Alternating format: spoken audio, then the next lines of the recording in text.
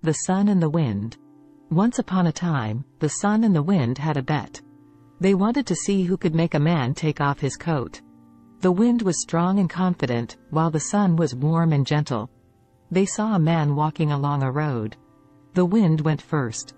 It blew and blew with all its might, trying to make the man's coat fly away.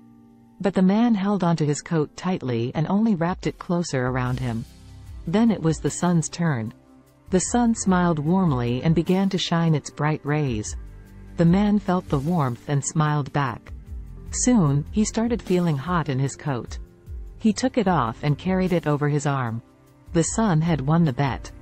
The wind learned that kindness and gentleness can be stronger than force. And from that day on, the sun and the wind were friends, working together to bring warmth and calmness to the world. And that's the end of the story.